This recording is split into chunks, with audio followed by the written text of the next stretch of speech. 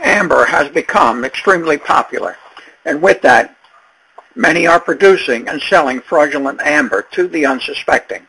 According to the International Amber Association, Gdańsk, Poland, the number of amber imitations will increase. This video shows fake amber collected by the Amber Laboratory, supported by the association.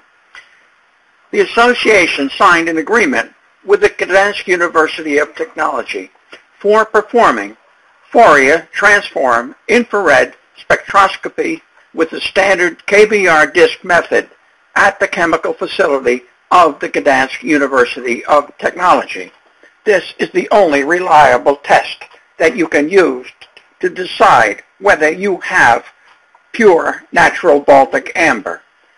The laboratory is available for use by anyone interested in having their amber checked for authenticity. You can find information about that laboratory in our website linked at the end of this video. We caution you when buying amber to use the information that we provide and don't get caught in the trap of having bought fake amber.